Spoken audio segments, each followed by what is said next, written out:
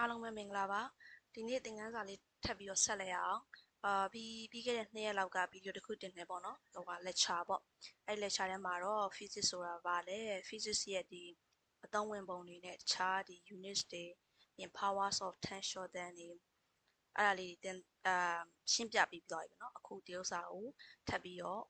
သင်ခန်းစာရဲ့အဆက်ကိုရှင်းပြပေးသွားပါမယ်ဟုတ်ပြီနောက်အကြောင်းအရာကကြတော့ significant figures အရေးပါတဲ့ဒီမှာ figure ဆိုတာကဒီနေရာမှာပုံနေလို့မပြောပါဘူးစစ်ထုတ်လိုက်တာပေါ့နော်ကဏ္ဍနဲ့ကိန်းဂဏန်းတွေများနေတဲ့ဥစ္စာကိုစစ်ထုတ်လိုက်တာကို significant figures လို့ခေါ်တယ်ဟုတ်ပြီဒီမှာနမူနာကြည့်အောင်နံပါတ်1က 4.5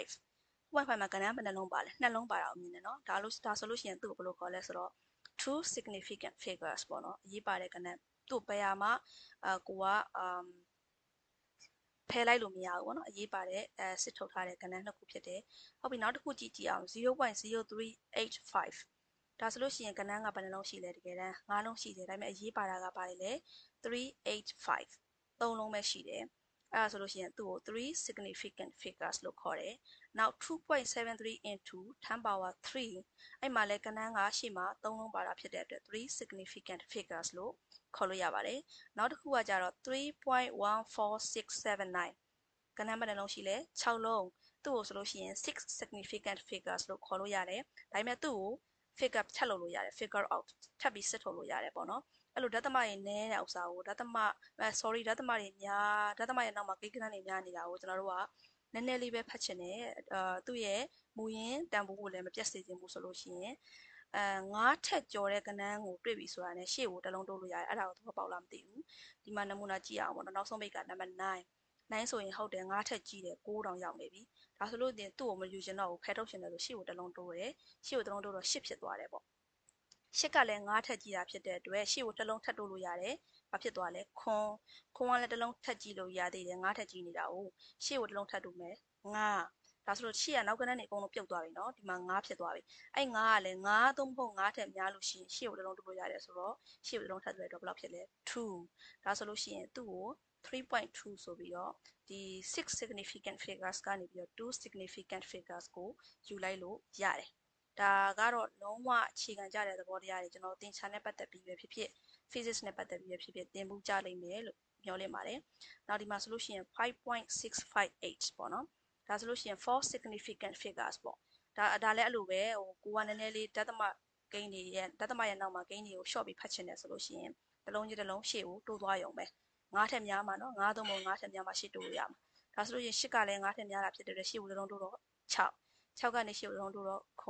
ခွန်ကလည်း9ထက်များတာဆိုရှေ့ကိုတစ်လုံးတိုးတော့ဒီမှာ9ကဘာဖြစ်သွားလဲဆိုတော့6 9.6 58ဆိုတာဘယ်လောက်နီးနီးရှိလဲဆိုတော့6လောက်ခံမှန်းပြီးယူလို့ရတယ်ပေါ့ဒါဆိုလို့ရှိရင်ဒါကို1 significant figure အနေနဲ့ချိန်လိုက်တယ်ပေါ့ပြောင်းလိုက်တယ်ပေါ့နော်နားလည်လားမသိဘူးရှင်ဟုတ်ကဲ့ဒီ slide မှာတော့ area နဲ့ပတ်သက်ပြီးတော့နည်းနည်းလေးရှင်းပြပေးချင်ပါတယ်အဲ့တော့ area ကိုလိုချင်ရင်ဒီ equation လေးကတော့အခြေခံပေါ့နော် area ကိုလိုချင်ရင် length into breadth အဲ့မှာတချို့အတန်အတွက်ကလေးတွေမှားတတ်ကြတယ်ပေါ့နော်ဒါကတော့သတိပြုစေဖို့အကြံပေးတာပါ length တို့ breadth တို့မဟုတ်ပါဘူး length breadth အဲ့လိုမျိုးအတန်ထွက်ရမှာဖြစ်ပါတယ်အဲ့တော့ area ကိုလိုချင်ရင် length into breadth အလျားနဲ့အနံကိုပြောင်းအောင်မှာဖြစ်ပါတယ်တဲ့ဘယ်လိုပုံစံမျိုးလဲဆိုတော့ the SI unit of area is the square meter ဒါသူရဲ့ unit ကိုပြောတာပေါ့နော်unit ကတော့အလျားနဲ့အနံနှစ်ခုမြောက်တာဖြစ်တဲ့အတွက်သူရဲ့ unit က square meter square ဖြစ်မယ်ဒါမှမဟုတ် centimeter square ဖြစ်ပါမယ် which is the area of a square with size 1 meter long အဲ့မှာသူတွက်ချက်တဲ့အရာမှာမီတာနဲ့တွက်ချက်ထားတယ်အလျားရောအနံရောမီတာနဲ့ပါတယ်ဆိုလို့ရှိရင်တော့ meter square ဖြစ်ပါတယ်note တဲ့ဒါလေးကိုမှတ်ထားပေးပါအကယ်လို့များသူတို့ကစင်တီမီတာနဲ့ပေးထားတယ်ဆိုလို့ရှိရင်စင်တီမီတာ square ကနေမီတာ square ကိုနောက်ဆုံးပိတ်ပြန်ပြောင်းပေးတဲ့အခါမှာဒီ equation လေးကိုသိထားရပါမယ်1 cm square ဒီ10 power -4 meter square နဲ့ညီပါတယ်ဘာဖြစ်လို့လဲဆိုတော့1 meter မှာ100 cm ရှိတာဖြစ်တဲ့အတွက်100နဲ့2ခါစားလိုက်တဲ့အခါမှာနောက်ဆုံးပိတ်မှာ10 power -4 meter square ဖြစ်ပါတယ်အဲ့လိုပဲသူကဒီမှာနမူနာပြပြထားပါတယ်အောက်ကဒီ student မှာပေါ့နော်3 cm ရှိတဲ့အနံရယ်4 cm ရှိတဲ့အလျားရယ်ဆိုလို့ရှိရင်သူရဲ့ area ကိုလိုချင်ရင်တော့ဒါခုနဒီ length into breadth နဲ့ပြန်ပြီးတော့ equation ချပြီးတော့တွက်လို့ရပါတယ်ဟုတ်ပြီဒါဆိုလို့ရှိရင် area of triangle triangle ဆိုတာက3ကန်ရဲ့ area ကိုလိုချင်ရင်တော့ equation ပြောင်းသွားပါတယ်ဒီ base နဲ့ခြေနဲ့ height နဲ့အမြင့်နဲ့မြှောက်ပြီးတော့ဘာနဲ့စားရမလဲဆိုတော့2နဲ့စားရမယ်ဒါမှမဟုတ်ရင် half into base into height လို့လည်းမှတ်ထားလို့ရပါတယ်ဒါဆို3ကန် ABC ရဲ့ area ကိုလိုချင်လို့ရှိရင်ဒီမှာနမူနာပေးထားတာကအလျားbase က4 cm ရှိတယ် height က6 cm ရှိတဲ့ပုံနဲ့ဆိုလို့ရှိရင်သူ့ရဲ့အဖြေဒီ12 cm square ရပါမယ်အဲ့ cm square ကို meter square ပြောင်းကြည့်ရင် 10 power -4 နဲ့ခုနအစားထိုးပြီးတော့အဖြေယူလို့ရပါတယ်Now area of 3 can PQR မှာပေါ့နော် PQR မှာ area ကိုလိုချင်တယ်ဆိုလို့ရှိရင်ကျွန်တော်တို့ကဒီကြားထဲမှာတောက်မှန်3 can ဖြစ်အောင်လို့ RS ဆိုတဲ့အလျားတစ်ခုအနံတစ်ခုထပ်ပြီးတော့ယူပေးရပါမယ်အဲ့အနံကစုစုပေါင်းအနံလေးကနေပြီးတော့သူချလိုက်တဲ့အမှတ်ရဲ့အရှည်ကိုပြန်ပြီးတော့နှုတ်ပေးတာဖြစ်တဲ့4 cm ရတယ်ပေါ့နော်ဒါဆိုလို့ရှိရင် half into 5 into 4ဆိုတော့10 cm square ရပါတယ်နောက်တစ်ခု the area of a circle of radius r ဒီအချင်းဝက်ရှိတဲ့စောင်းဝိုင်းတစ်ခုရဲ့ area ကိုလိုချင်တယ်ဆိုလို့ရှိရင်တော့ equation ထပ်ပြောင်းသွားပါတယ် pi r square နဲ့တွက်ပေးရမှာဖြစ်ပါတယ်တဲ့ဒါဆိုလို့ရှိရင် pi က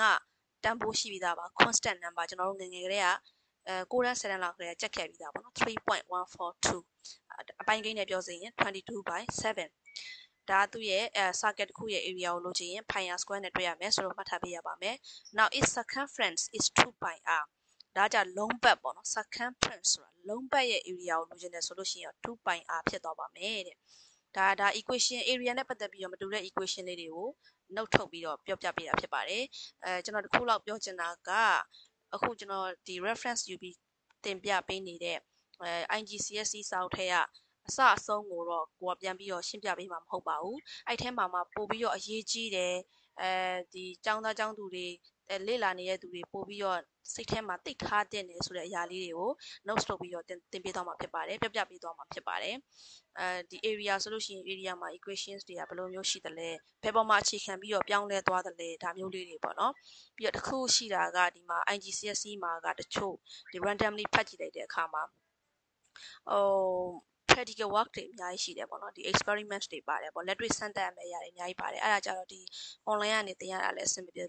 ပြေပါဘူး face to face သင်ပြီးတော့မှဒီ level 3တွေရှိလို့ရှိရင်တကယ့်ကိုလက်တွေ့စမ်းသပ်တဲ့အရာမျိုးတွေပါတယ်ပေါ့နော်အဲ့လိုအရာတွေကြတော့ရှင်းပြရတာနည်းနည်းအခက်ရှိပါတယ်တချို့နားလည်နိုင်တဲ့အရာမျိုးတွေကိုတော့အတတ်နိုင်ဆုံးရှင်းပြပေးသွားမှာဖြစ်ပါတယ်ဒါကျွန်တော်တို့က practical work မဟုတ်ဘဲနဲ့ course work ဖြစ်နေတယ်ပေါ့နော်ဒီသင်ခန်းစာပေါ်မှာအခြေခံပြီးတော့ပြောရတာဖြစ်တဲ့အတွက်တချို့အရာလေးတွေနားမလည်တာရှိလို့ရှိရင်တခြားလေးလေ့လာကြည့်ပေးပါလို့ပြီးရင်ဒီထဲမှာဖော်ပြထားတဲ့ equations တွေ formula တွေ theories တွေ units တွေကိုလိုက်ပြီးတော့မှတ်မယ်ဆိုလို့ရှိရင်တော့ physics ရဲ့အကြောင်းကိုတော်တော်များများလေးနားလည်တော့မှာဖြစ်ပါတယ်ဟုတ်ကဲ့ဒီအပိုင်းမှာတော့ volume တူးတယ်နဲ့ပတ်သက်ပြီးရှင်းပြပေးမှာဖြစ်ပါတယ် VOLUME volume တူးတယ်ပါစာလေးဖတ်ကြည့်အောင် volume is the amount of space occupied တူးတယ်ဆိုတာကတော့ဒီသူတို့နေရာယူထားတဲ့နေရာမှာရှိတဲ့ပစ္စည်းတစ်ခုရဲ့ပမာဏပေါ့ space occupied ဆိုတာယူထားတဲ့နေရာရဲ့ပမာဏလို့ပြောချင်တာပါအဲ့တော့ဥပမာပစ္စည်းတစ်ခုကို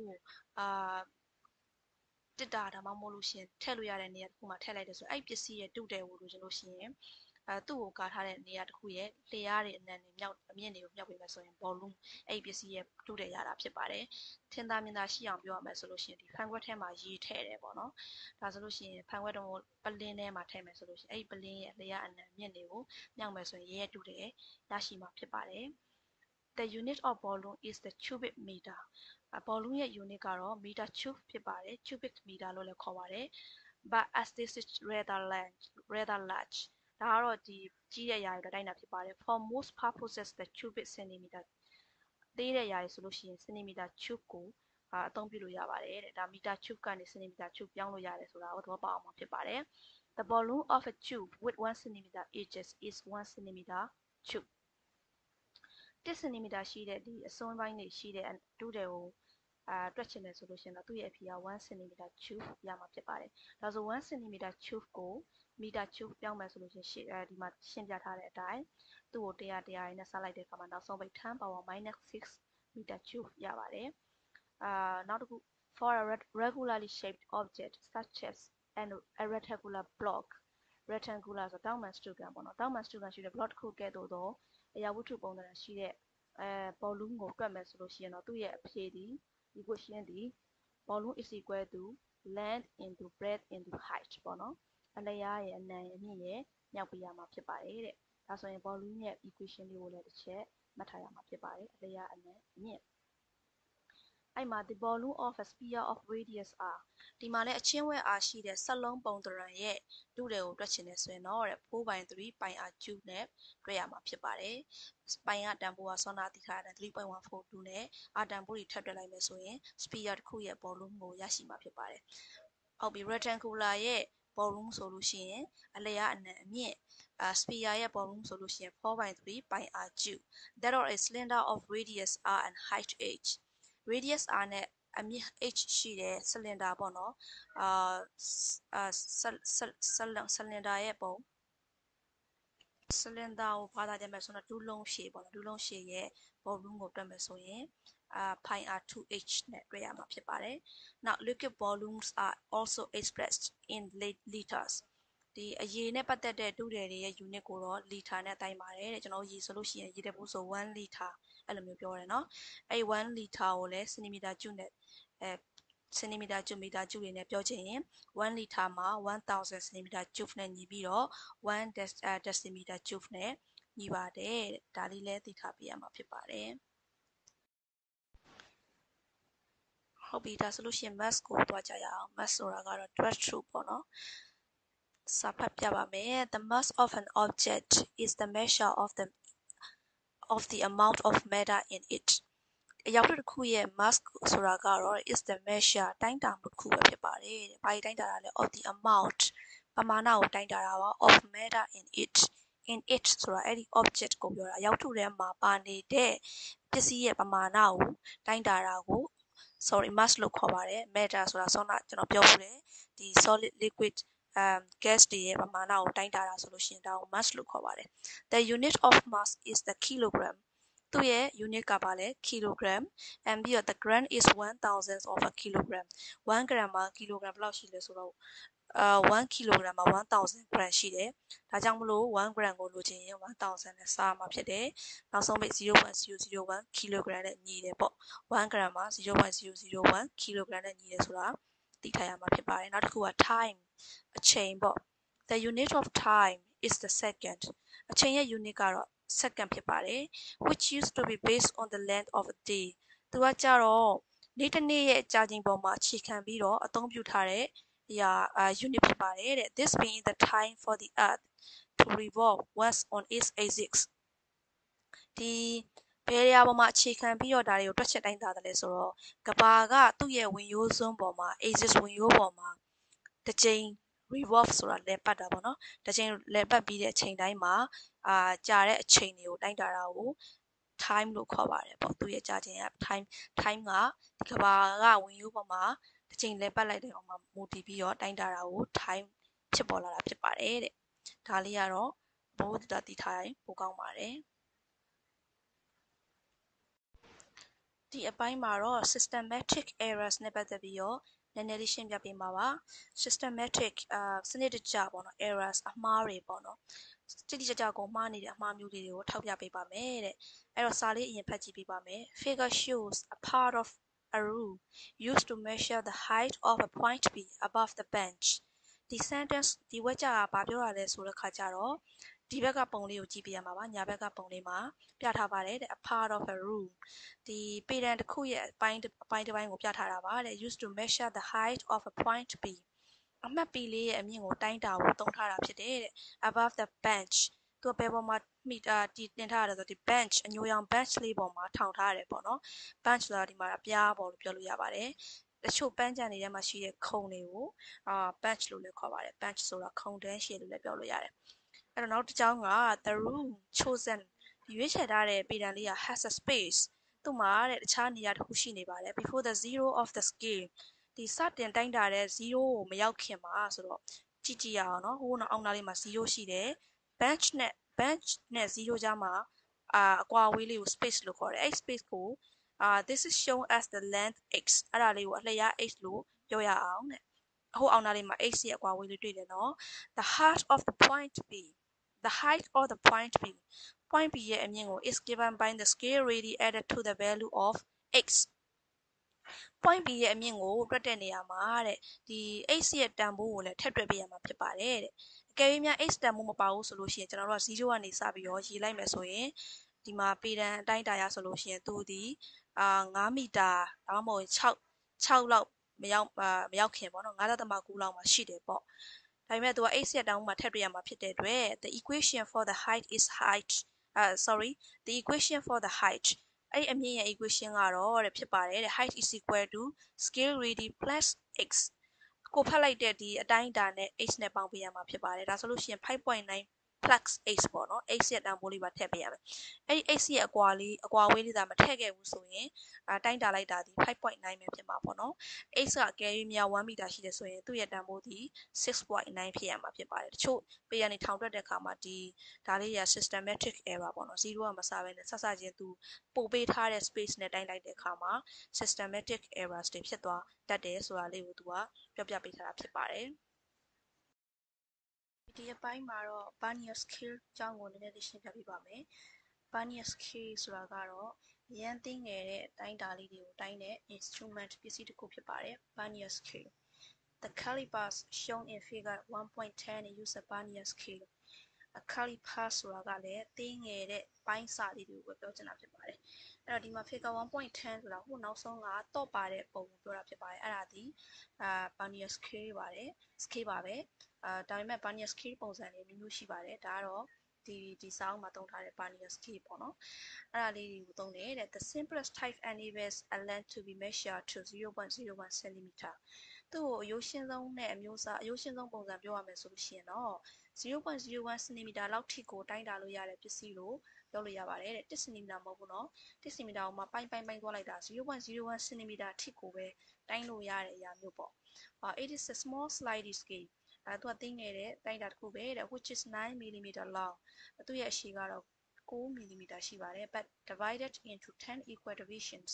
သူ့ကိုတော့အပိုင်းလေးတွေတော့10ပိုင်းပိုင်းထားတာဖြစ်တယ်တဲ့ figure 1.11a ကိုပြောတယ်ဒီမှာတော့ဟိုအပေါ်ဆုံးကဒီပေတံပုံနဲ့ Vernier scale ကိုတက်ကလေးပြထားတဲ့ပုံဖြစ်ပါတယ်အဲ့မှာရေးကြည့်လိုက်လို့ရှိရင် divisions က10ခုရှိနေတယ်ဒါပေမဲ့အရှည်ကတော့9 mm ပဲရှိတယ်ဒါကြောင့်မလို့1 Vernier division မှာ9 mm ရှိတယ်ဆိုလို့ရှိရင် cm ပြောင်းကျင်တော့10နဲ့စားတယ်ဒါဆိုရင်1 Vernier division မှာ 0.09 cm ရှိတယ်ဆိုတာကိုသိထားရပါမယ်Now, one end of the length to be measured is made to coincide with the zero of the millimeter scale and the other end with the zero of the Vernier scale. အဲ့တော့အလျားရဲ့တစ်ဖက်အစွန်းမှာတဲ့ဘယ်လိုတိုင်းတာမှုစတယ်လဲဆိုတော့ millimeter scale ရဲ့0နဲ့ Vernier scale ရဲ့0တစ်ထပ်ထည့်ကြရမယ်ပေါ့နော် to coincide တိုက်ဆိုင်မှုရှိရမယ်ပေါ့တစ်ထပ်ထည့်ကြရမယ်လို့ပြောတာဖြစ်ပါတယ်အဲ့မှာဟိုအောက်ဆုံးကတော့ပါတဲ့ပုံပေါ်သွားကြည့်ပေးပါအဲ့မှာအဆက်ကလေး20တွေ့လားမသိဘူးအောက်ကဥစား Vernier scale ရဲ့0မှတ်ပါအပေါ်ကကြတော့ millimeter scale ရဲ့0မှတ်ပေါ့နော်အဲ့နှစ်ခုစုံမှတ်coincide ဖြစ်မှသာလေသူ့ရဲ့တိုင်းတာမှုစတင်မှာဖြစ်ပါတယ် The length of the object in figure 1.11b is between 1.3 cm and 1.4 cm အရာဝတ္ထုတစ်ခုရဲ့အလျားကတဲ့1.3နဲ့1.4 cm ကြားမှာရှိတယ်ပေါ့ဒါကဒုတိယပုံအဝါရောင်လေးပါတဲ့ပုံကိုကြည့်ပေးပါအဝါရောင်လေးတားထားတဲ့နေရာမှာတစ်ထက်ကျော်သွားတယ်ဘယ်နှစိတ်ကျော်သွားလဲ3နဲ့4ကြားမှာရှိတယ်ဒါကြောင့်မလို့သူက1.3နဲ့4 cm ကြားမှာရှိတယ်လို့ပြောတာဖြစ်ပါတယ် The reading to the second place of decimals is obtained by finding the Vernier mark which is exactly opposite a mark on the millimeter scale ဒီစာကြောင်းကကြတော့ဒုတိယအနေနဲ့ decimals တွေကိုဖတ်တဲ့နေရာမှာဘယ်လိုရလာလဲဆိုတော့ဒီ millimeter scale ရဲ့အမှတ်ကနေဆန့်ကျင်ဘက်ဖြစ်တဲ့Vernier mark တွေကိုရှာပြီးတော့မှရရှိတာဖြစ်ပါတယ်တဲ့ဒီဒုတိယပုံမှာပြထားတာကတော့သူကဆဆချင်းအမှတ်ကို O လို့ပေးတယ် O ကနေပြီးတော့ကျွန်တော်တို့ကဒီသူ့ရဲ့တန်ဖိုးက Vernier division က9 mm ရှိတာရှိပါတက်မပြည့်တဲ့အတွက် 0.09 လောက်ပဲရှိတာဖြစ်တယ်2ရဲ့ရှေ့မှာ B ကိုပေးလိုက်တယ်ပေါ့နော် B ကိုပေးလိုက်တယ်ပြီးရင် B နဲ့ A ကကြတော့ဒါသူခုနပြောတဲ့ opposite side ကနေပြန်ရေးလိုက်တဲ့ divisions တွေဖြစ်ပါတယ်အမှတ်ကလေးကိုရေးမယ်ဆိုရင်6ခုရှိပါတယ်ဒါကသူ စချင်းမှတ်လိုက်တဲ့အမှတ်ကနေပြီးတော့ငကိုကျွန်တော်တို့